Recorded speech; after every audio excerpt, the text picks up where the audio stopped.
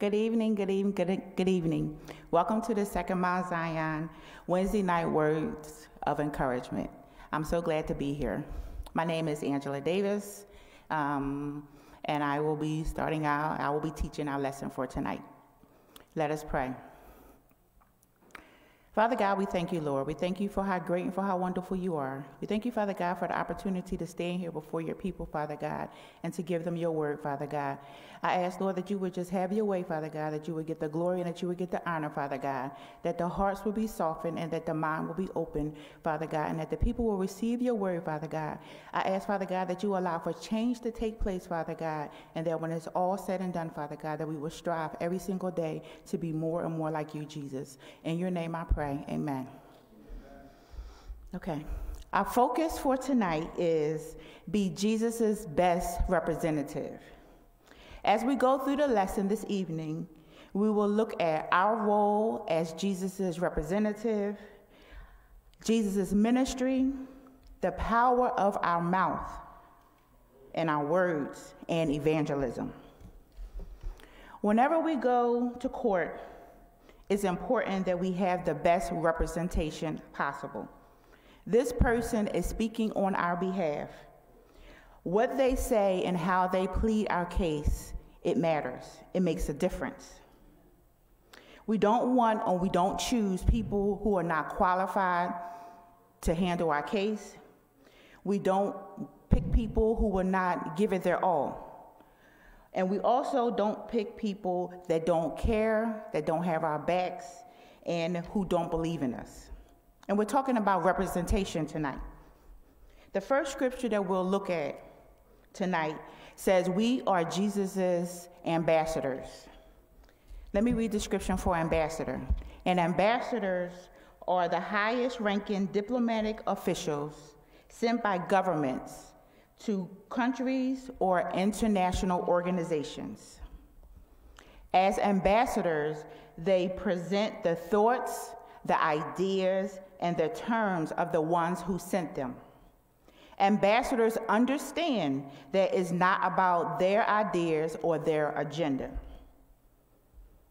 I've come to realize that the Lord uses different people to get his point across. For me, it's always about a lot of scriptures and a lot of questions. As I was preparing for the lesson tonight, I had a lot of questions come up, and I'm going to share them with you guys. The questions help me to evaluate myself. And when I evaluate myself, especially when you're dealing with personal change, scriptures that deal with changing our attitudes, changing the way that we talk, changing the way that we walk, changing the way that we treat people, it always causes me to get questions. And when I get these questions, what I do is I do some self-evaluation. And I see, does the way that I'm living and do my actions, do they line up with what God's word says? And if they don't, sometimes it's a struggle, but a lot of times I try to make the change in order that God might be pleased and that God might be happy, because then life is a lot easier. My hope is that you will think about these questions and do some self-evaluation of your own, and where necessary, make the much needed changes or adaptations to your life. The first set of questions I have in reference to us being the best representative for Jesus is, are you being the best possible representative for Jesus? Can people tell that by your behavior and your speech that you are God's child? Do you look like him? Do you exhibit the ways and the attitudes and the behavior of Jesus? Is your behavior and your speech attractive to others? Do people want to know more about Jesus based on how they see you and based on how you speak to them? I want to give a big shout out to the tech team, because I always, like I said, have a lot of scriptures, and they always never give me a hard time and just make sure everything runs smoothly. So the first thing we're going to talk about going forward is our role as Jesus's representative.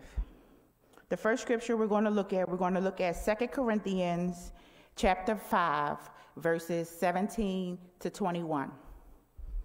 And it reads, "What this means is that those who become Christians become new persons. They are not the same anymore. For the old life is gone, a new life has begun. All the newness of life is from God, who brought us back to himself through what Christ did. And God has given us the task of reconciling people to him. For God was in Christ, reconciling the world to himself, no longer counting people's sins against them. This is the wonderful message he has given us to tell others. We are Christ's ambassadors. We speak on God's behalf, and God is using us to speak to you. We urge you, as though Christ himself were here pleading with you, be reconciled to God. And in another scripture it says, come back to God. For God made Christ, who never sinned, to be the offering for our sin, so that we could be made right with God through Christ. The scripture says, it starts off differently, but it says, as we go on, it says that we are Christ's ambassadors. We have been given the message of reconciliation to pass on to other people. The message of reconciliation is basically spreading the gospel of Jesus Christ. It is through this message that we all take part. That means that all of us have a part to take in passing on the message of Jesus Christ to one another.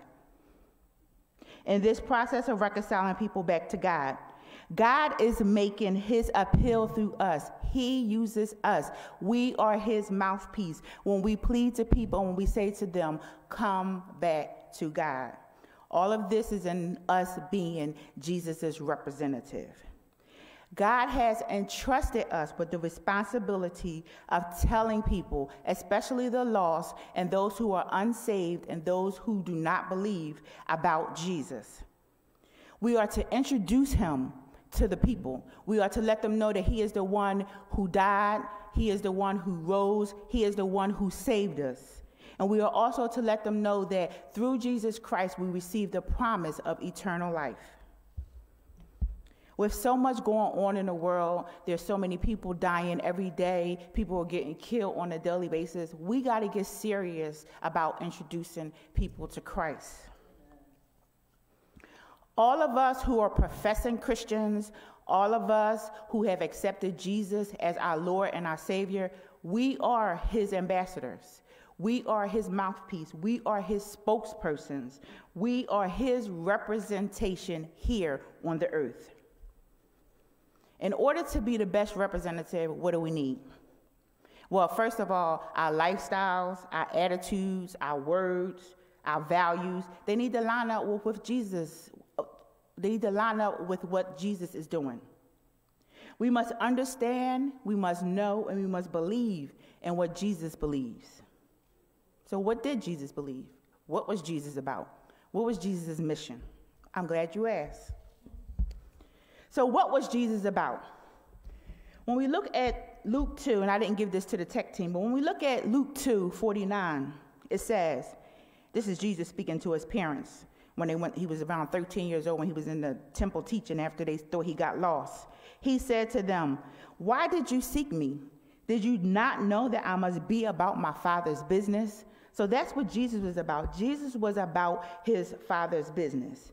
Not only did Jesus do miracles like turning water into wine, giving sight to the blind, healing those who were lame and those who were mute, and raising people from the dead, he also did public ministry, teaching and revealing to the people the reason for why he came. Jesus came to earth to save the people, to save those who were lost, and to set them free.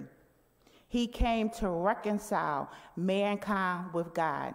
He came to bridge the gap. He came to make things right with God. When he died on Calvary, he made sure that he paid the price for us. The price was, the penalty was death. But when Jesus went to Calvary and died in our place, he took over and he paid the price. So now man and God can be reconciled, can be put back together. The relationship could be fixed. Let's look at Luke 4, verses 14 through 21. When we look at this scripture, we're going to see that Jesus is announcing his ministry, which is an Old Testament prophecy fulfillment that's found in Isaiah 61, verses 1 and 2. Okay, it starts with Luke number 4, starting at verse number 14. Then Jesus returned to Galilee, filled with the Holy Spirit's power. Soon he became well known throughout the surrounding country. He taught in their synagogues and was praised by everyone.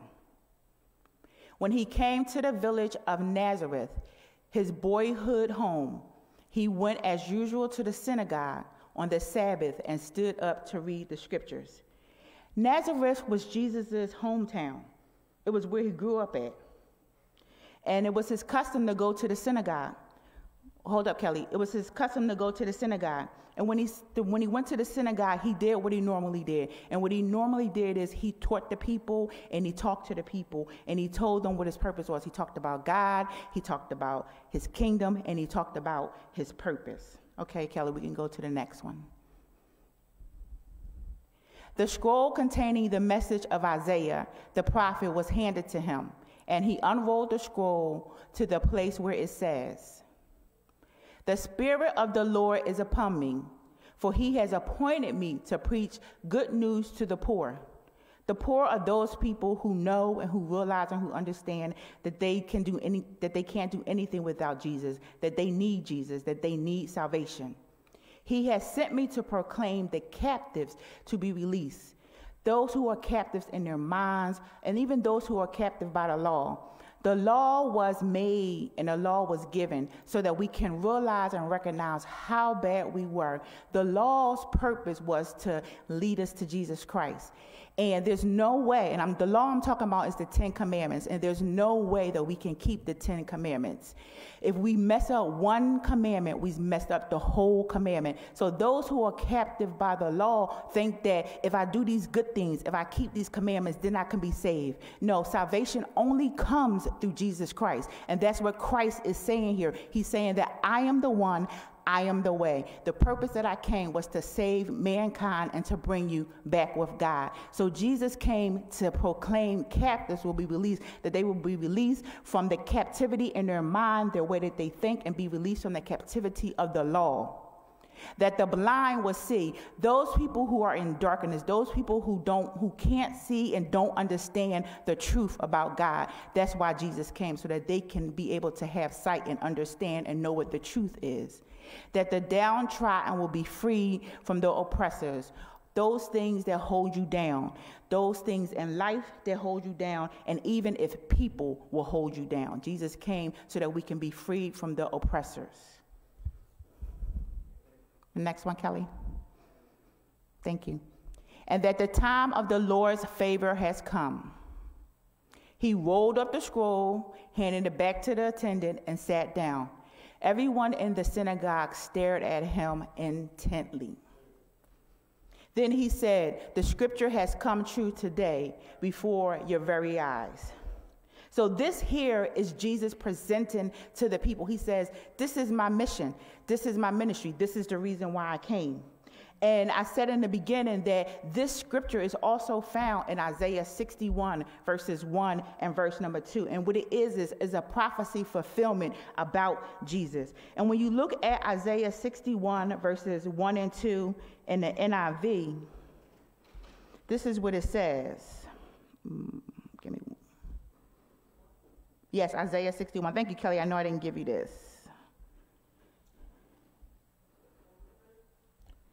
Verses 1 and 2.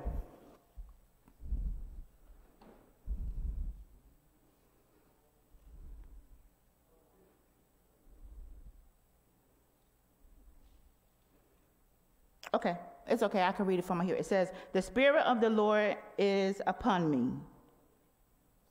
Let me get the NIV version. I'm sorry. It says, "The Spirit of the sovereign Lord is on me, because the Lord has anointed me to proclaim good news to the poor. He has sent me to bind up the brokenhearted, to proclaim freedom for the captives, and release from darkness, and to release from darkness for the prisoners, to proclaim the year of the Lord's favor and the day of vengeance of our God, to comfort all who mourn." When we look at this and when we look at Luke, they pretty much say the same thing. But when Jesus recited he read from the scroll that was given to him, the first verse. Exactly. But then when he got to the second verse, he only read the part A part. The part A part says to proclaim the year of the Lord's favor. He did not go on to read the second part that says, and the day of vengeance of our God. And the reason why he stopped there was because Jesus wanted the people to understand that now is the time for salvation. Now is the time for people to be saved. From the time Jesus started his preaching until he comes back, for those of us who belong to him, now is the time for us to receive salvation. Now is the time for us to tell people, come to Jesus, be a part of his family, accept him as your Lord and Savior. Not only that, vengeance is going to come, but vengeance will not come until the church has been raptured. And this is prophesied in the book of Revelation when Jesus comes back with his two-edged sword. All of this we're talking about is Jesus' mission. What is Jesus about? Because as his representative, we can't properly represent him if we don't know what we're talking about, if we don't know who he is, if we don't know how to go out and how to speak for him and to speak about him. Okay. Jesus came for the lost, for the hopeless, for the captives, for the brokenhearted, for the blind, for the oppressed, for the downtrodden. Jesus came for anybody who needed salvation. All right, we read that. We went over that part already. When we look at Matthew 9, verses 35 to 10:1, we see that Jesus' ministry was characterized by a driving passion for people, for sinners, for those who don't know. Matthew 9, starting at verse number 35. Jesus traveled through all the cities and villages of that area, teaching in the synagogue and announcing the good news about the kingdom. And wherever he went, he healed people of every sort of disease and illness. He felt great pity for the crowds that came because their problems were so great and they didn't know where to go for help. They were like sheep without a shepherd. He said to the disciples, "The harvest is so great, but the workers are so few." Jesus called his 12 disciples to him and gave them authority to cast out evil spirits and to heal every kind of disease and illness. We just said that Jesus was driven by compassion. His compassion was for the people who were lost, the people who didn't know their way. That's who Jesus was driven for. Who are we driven for? Are we driven for those people that we like? Are we driven for those people that's going to listen to us? Are we driven for those people who can make a change in our life? Do we care about those people who don't know? Do we care about those people who don't want to hear what we have to say? Do we say, okay, you don't want to hear it, I'm not going to tell you anymore? That's not what Jesus did. Jesus kept on going. We got to keep on going. We got to keep on sharing the word. We got to keep on telling people about Jesus, even if they don't want to hear it. When we were young, we didn't want to hear the stuff that our parents told us. But over time, they kept saying the same thing to us over and over and over again. And guess what? It stuck. And as we got older, now we started talking like them. Now we started acting like them. Now we just started doing the same things that they did. And we like, what the world is going on? It's because of what they said has stuck and has stayed with us. Okay, so we can't stop. We got to stay. We got to keep pressing. Jesus' compassion was active, even unto death. We see that those he taught to pray, he also sent them out with a task. It says that he told them that the harvest is plentiful, but the laborers are few. And he also gave them the authority to heal the sick. So Jesus, they were the ones who prayed. They were a part of that answer prayer because Jesus said to them, you go out to the harvest, you go and gather the people, you go and tell them what they needed to know. That's the same thing that he tells us today, that we need to go, that we need to continue to talk and to tell people about him. Now we're going to look at the power of our words. So we talked about us being the best representative for Jesus, okay? So as us being the best representative for Jesus, my next set of questions are, what are we saying to people? What is coming out of our mouths? Many times the unbelievers and the unsaved, they will judge Jesus based off of us, how we act and the things that we say. Are we being like Jesus? For Jesus was compassionate, Jesus was kind, Jesus was loving. It showed not only in his actions, but it also showed in his word, the way he spoke to people.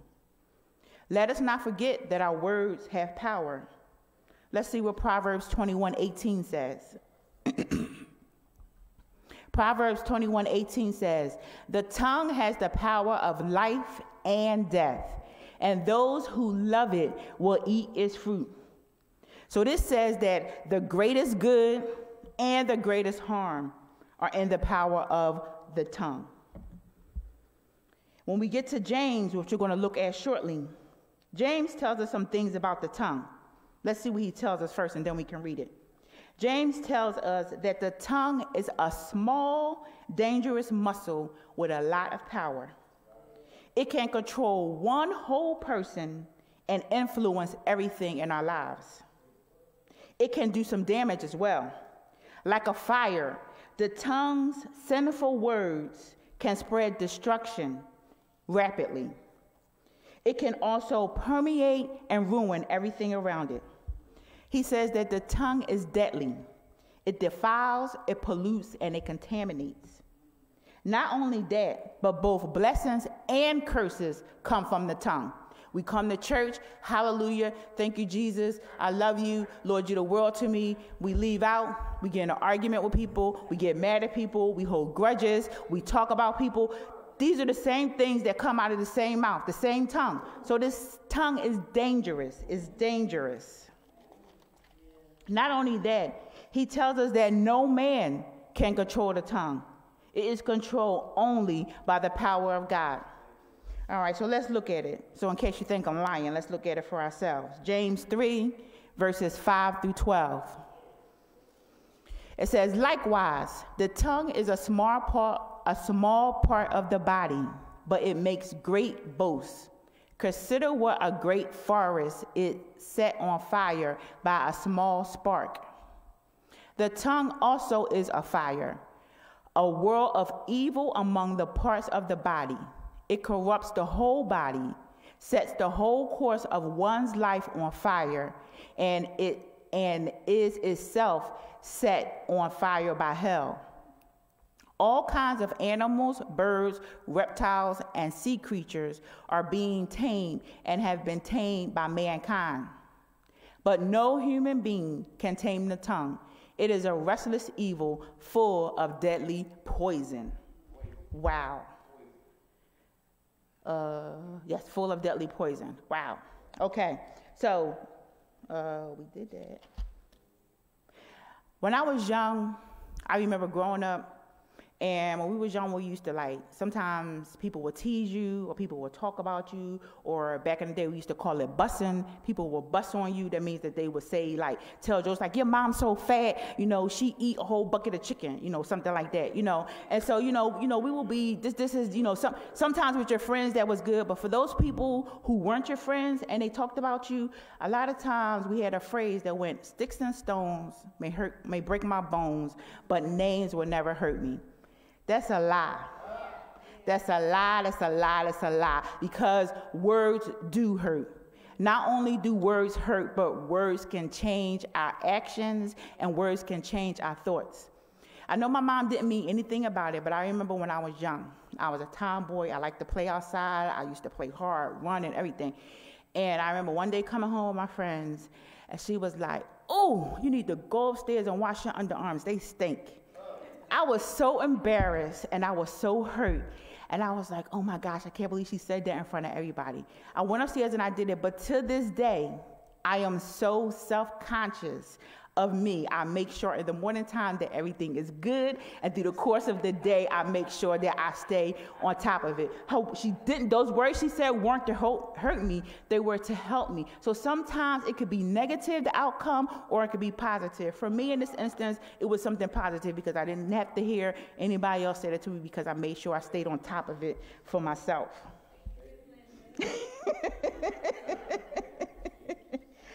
That's why it's so important That's why it's so important in being Jesus' representative that we have to be aware, that we have to be mindful of the way that we treat people and the way that we speak to people, the things that we say to them, and also how we say things to them.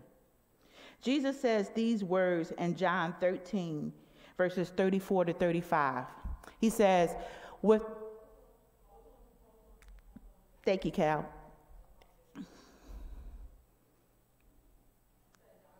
John 13, verses 34 through 35. And we're still talking about we're still talking about how we treat people, what we say to them. John 13, verses 34 and 35. This is what Jesus says. He says, "A new command I give you, love one another as I have loved you. So you must love one another. By this, everyone will know that you are my disciples if you love one another." That's how people know that we believe, that we belong to Jesus, by the love that we show them, the love in our actions, the love in our speech. No, we don't have to let people walk all over top of us, but we can still get respect, but we can still be respectful at the same time. If you're not sure what love looks like, let's jump over to 1 Corinthians chapter 13. Verses 4 to 8, and then we're going to drop down to 13. I told y'all I always have a lot of scriptures. It says, this is talking about love, what love is. Love is patient. Love is kind. It does not envy. It does not boast. It is not proud. It does not dishonor others. It is not self-seeking. It is not easily angered. It keeps no record of wrongs. Love does not delight in evil, but rejoices with the truth. It always protects, always trusts, always hopes, always perseveres. Love never fails, but where there are prophecies, they will cease. Where there are tongues, they will be still. Where there is knowledge, it will pass away. Jumping down to 13. And now these three remain: faith, hope, and love. But the greatest of these is love. So in order for us to be a good representative of Christ, we need to know what love is. We need to know what Jesus' purpose is. And that's what we need to portray in our everyday life. So again, I ask you, what is coming out of your mouth? What are you saying to people? Are you speaking words of negativity, confusion, envy, lies, slander, death, and complaints? Are you using words that are rude, that are offensive, that tear down, that belittle, that shame and hurt? Or are you speaking life, hope, love, positivity, and healing, using words that build up, that encourage, that edify, and that uplift one another? Through our actions and with our speech, through our actions and with our speech, are we turning people off and turning people away from Christ? Or are we leading people to Jesus by evangelizing, sharing the gospel, and telling them of our own personal experiences and stories about how great God and Jesus has been to us? That's just some thought, and all of these things are hypothetical questions for you to think about, for when you get home, to think about, to evaluate your own life. Are you being the best representative for Jesus that you can be, or do you need some help? If you need some help, the whole purpose of this lesson is for you to see where you are, and if you need to make changes, then make them, because guess what? It's not too late. It's not too late. We can always start again. If Jesus, the Lord, woke us up this morning, that means that he has given us new grace and new mercies. That means that he still has something for us to do. So it's not too late. If you messed up yesterday, if you messed up just a few minutes ago, go to the Lord, ask for forgiveness, get back up, and start all over again. Amen. Amen. So now we're going to talk about evangelism. This is a big thing. So all these things that we have been talking about now have led us up to this here. We talked about being the best representative for Jesus. We talked about what is our role as a representative for Jesus. Our role is that we are to it says that we have been given the message of reconciliation, which is the gospel of Jesus Christ, and that we are supposed to go and to give it to people, to tell people about it. Okay, so basically that in a nutshell is evangelism. So Jesus says that we are to go out into the world and we are to tell people about him, about how great he is, that they can also be a part, that they can receive everlasting life, that he has died for them, that he loves them. Jesus loves you. It doesn't matter what you have done. It doesn't matter how bad you think that you are. He loves you. There's nothing you can do about it, and nothing can separate you from his love. So wherever you are, whatever is going on, don't think that you can't come back. Don't think that you can't come to him. Don't think he don't want me, because he do. He's there. He's waiting for you, and he says, come back. His arms are open, and he's waiting for you to just come. Amen. Okay. In our women's discipleship class, we're studying a book, and it's called Spiritual Discipline for the Christian Life, and the author is Donald S. Whitney. Recently, we've just finished the chapter on evangelism. I'll be fitting for what we're talking about tonight. As I listened to Pastor on Sunday, one of the many things that he said stood out to me in relation to evangelism. He said, the last commandment Jesus left for the disciples and for us is the least command that concerns us. Again, he said, the last commandment that Jesus left for the disciples and for us is the least command that concerns us. And that commandment was evangelism. We're going to look at Matthew 28, verses 18 through 20.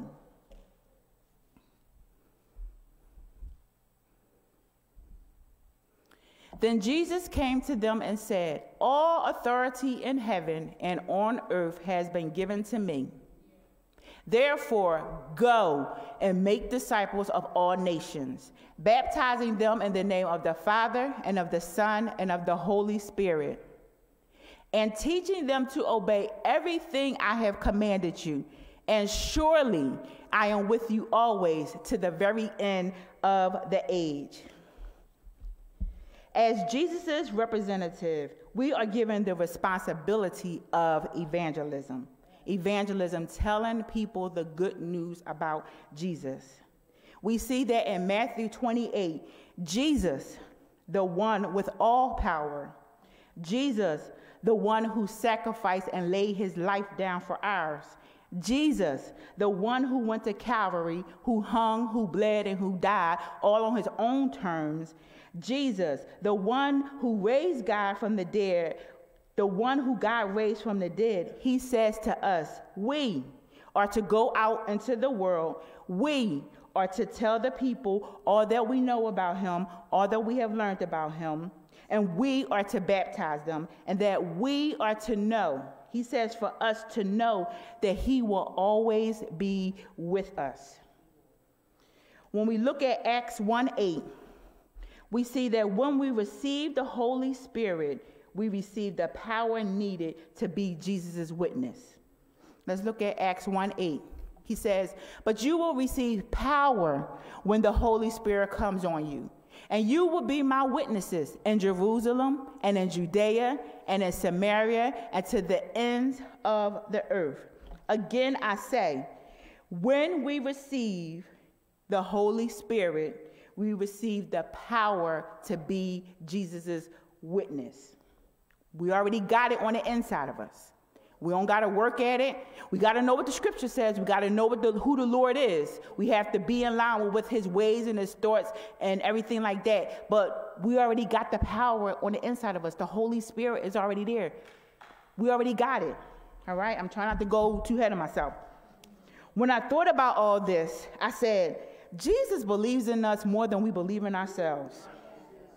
I say this because he has given us, the people who mess up every day, the people who sin every day, the people who talk about people, us people that's all messed up.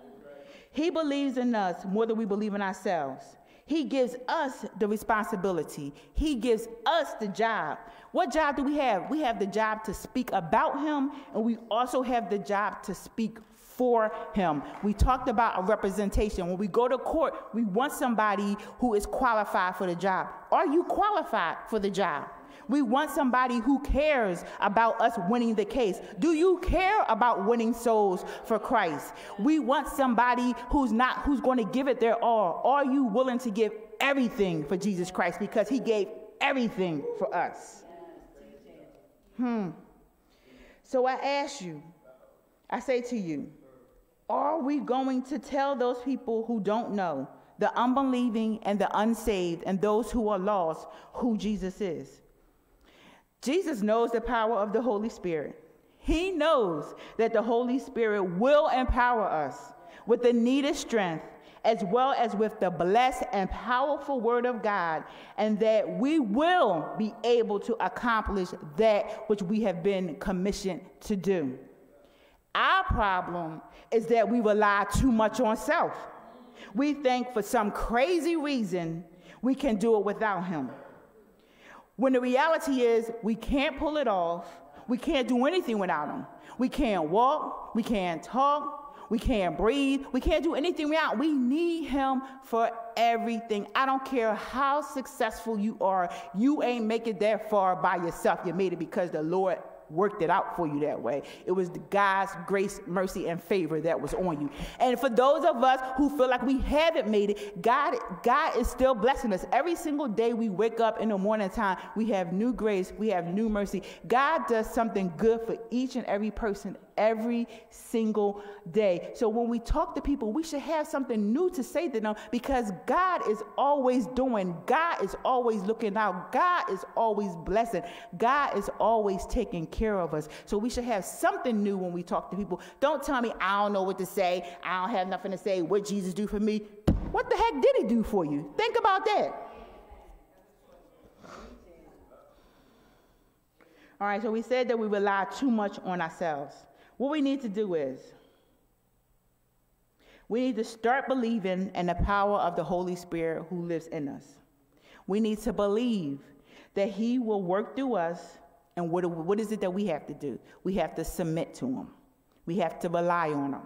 We have to trust. We have to follow. And we have to depend on him. Those are the things that we have to do. We have to put our trust in the Holy Spirit and take our trust out of ourselves. We need to deny ourselves daily and listen to the Holy Spirit and follow where he leads us. He will not lead us astray. He will not lead us down the wrong road. He will make sure that everything goes well. He will lead us in the right direction. God has not asked us to do anything he hasn't already equipped us to do.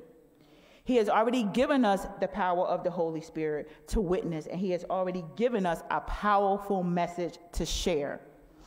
The gospel we share is embedded with the power of the Holy Spirit. Let's look at Romans 1, verses 16 through 17. Romans 1, 16 through 17, it says, "For I am not ashamed of the gospel, because it is the power of God that brings salvation to everyone who believes, first to the Jew, then to the Gentile. For in the gospel, the righteousness of God is revealed, a righteousness that is by faith, from first to last, just as it is written, the righteous will live by faith." And what I just said to you was, I said the gospel is embedded with the power of the Holy Spirit. That's why people can be converted, whether they hear it from an elderly person, from a middle-aged person, from a teenager, from a child, whether they hear it from a pastor or an elder of a church, or even from a layperson like myself.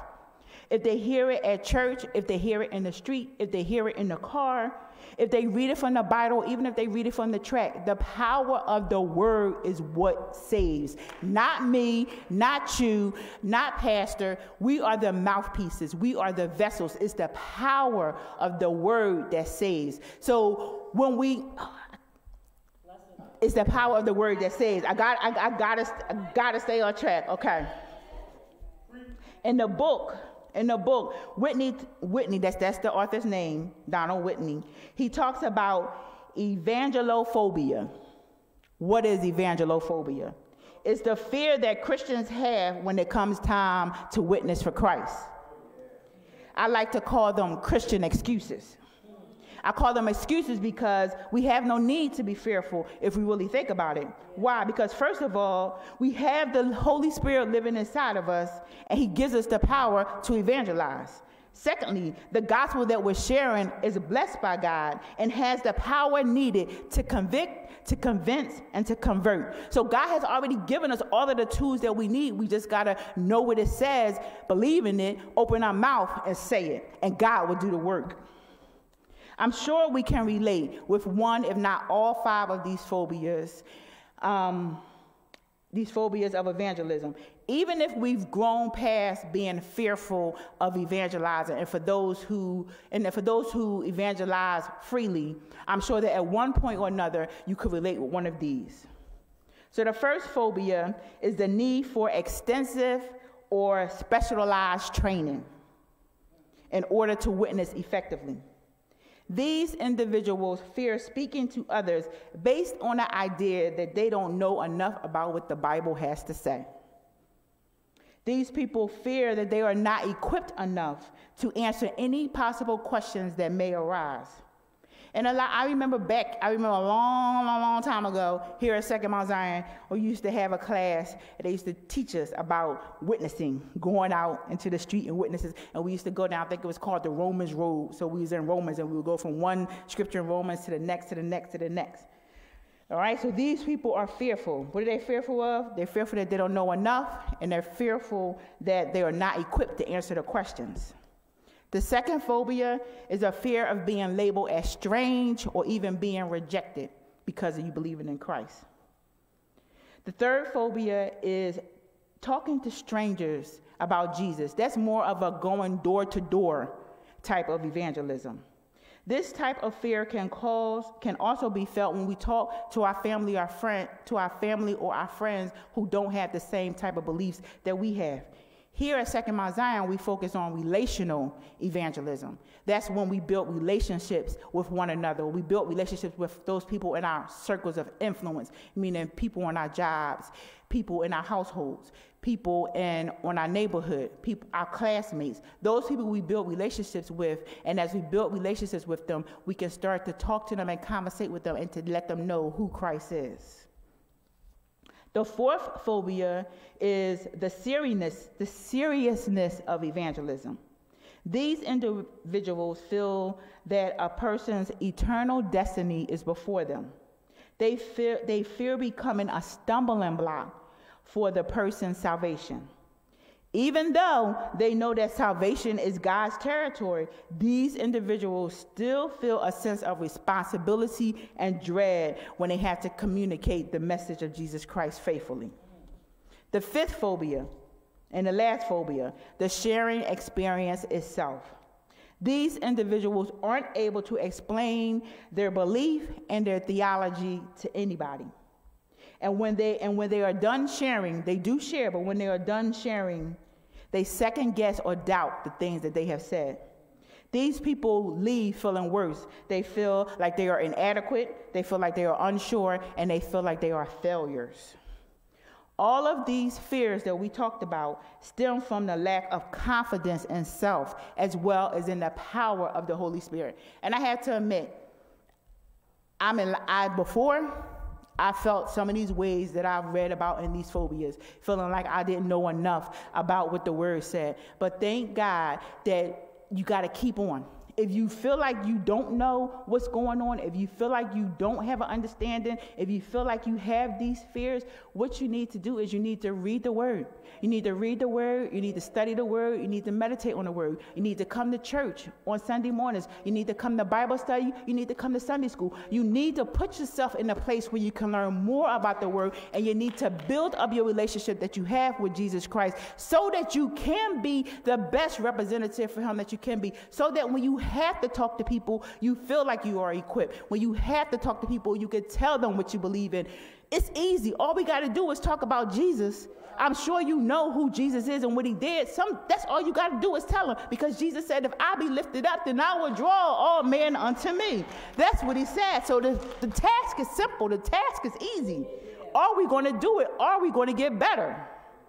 And then doing all of this, like I said, the Lord had me go through all of these questions so I could evaluate myself and make the changes where they're needed. I'm not perfect. I got to make the changes as well. Okay, so what we have to do is also we have to stop putting so much pressure on ourselves.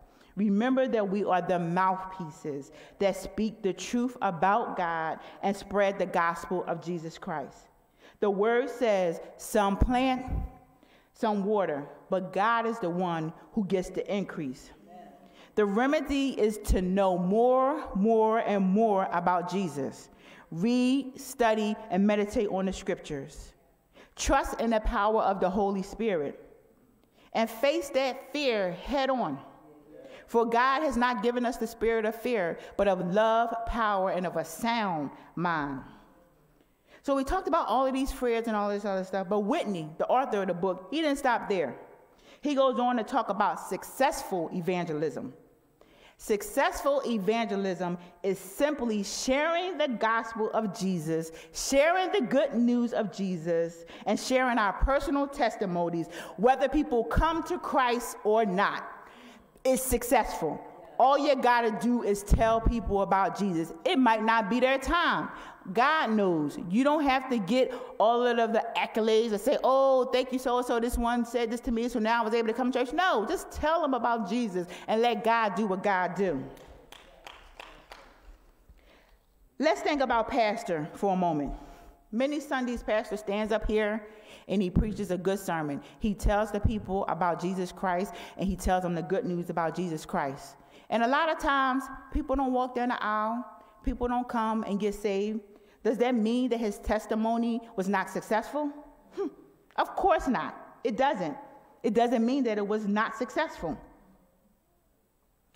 Whenever we share the gospel, whenever we tell someone about Jesus, we have succeeded.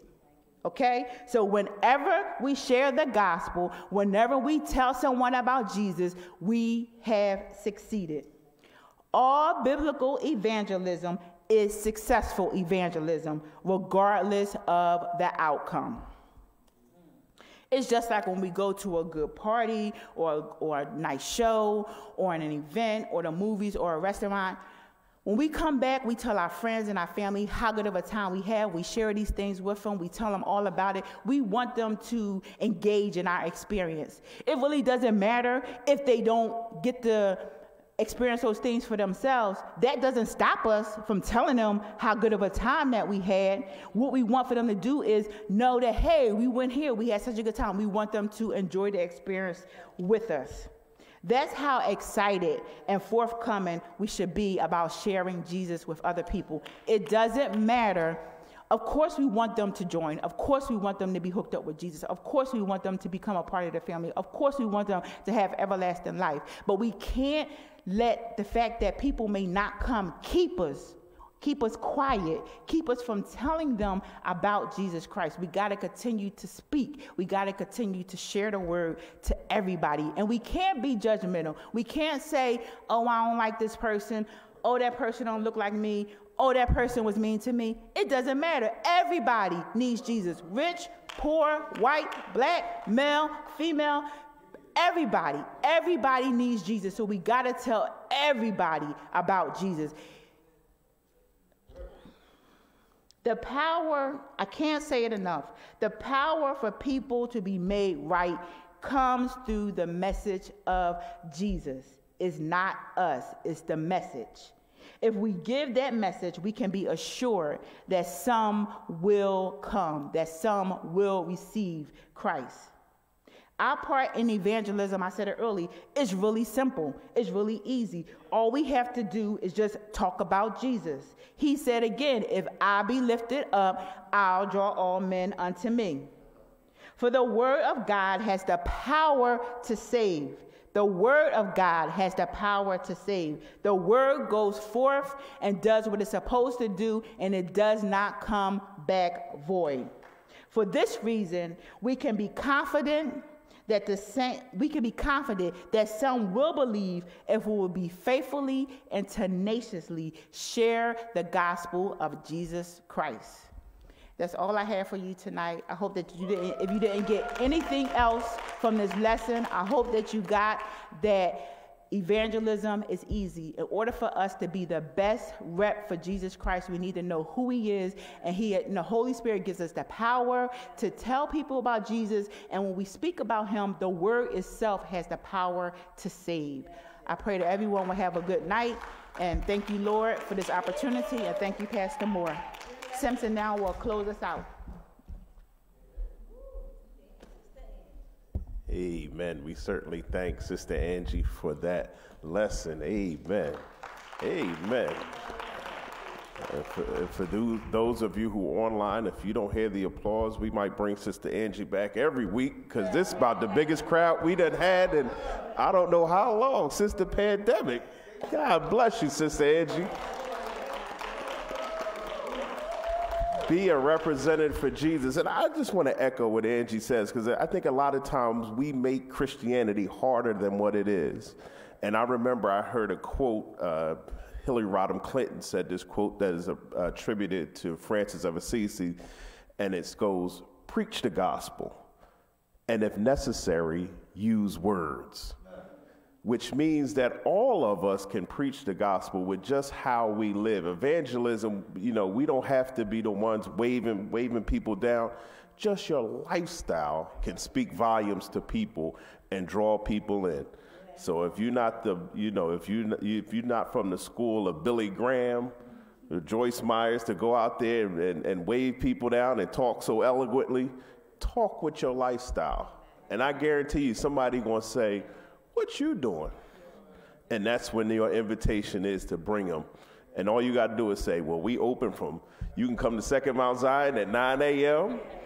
You can come at Wednesday at 7. And soon as the block get open, you can come at noontime. I think we almost there. Amen. Amen. So we certainly thank Sister Angie for that. We want to keep in prayer Pastor Moore as he's retreated to his his country home or his silent place. Yeah, you got it, Basil. That's right. I ain't going to say too much, but we just want to pray for him as he travels. And for all those who are on our sick list, we want to continue to pray for them as well. Bow with me for a moment of prayer as we close out. Lord, we thank you now for this opportunity. We thank you now for the word that you have given us. We thank you for Sister Angie, who has certainly studied and showed herself approved tonight. We pray now, Lord, that these words, these scriptures will sink in, Lord, that they will be meat for our souls, O Lord, that, Father God, we would use these to seek to live thereby. And as we go out into this world, which seems cruel and unusual, Lord, that, Father God, you would guide us by your word, O Lord, that you would protect us, O Lord, protect our families, O Lord. Let us be the light that people see. Let us be the Jesus that people see in their communities, even in this time of despair, O Lord. Recharge us now, O Lord. Charge us up for the job. Charge us up for this walk that you have us on, O Lord. Father God, we thank you and we praise your name. Until we come back together, we just continue to bless you. We lift up our pastor now, Lord. We pray that you would be with him and that you would recharge him, give him a word that when he comes back, O Lord, that, Father God, he can reach the people, O Lord. So, Father God, we thank you, O Lord. And now as we continue and we prepare to depart from this place, but ever not your presence, we ask your traveling blessings upon those who are here with us and those who are online. We bless you and we speak blessings to you as well. We thank you, O Lord. In Jesus Christ we pray, amen. We say go in peace and serve the Lord, and see you Sunday. God bless you.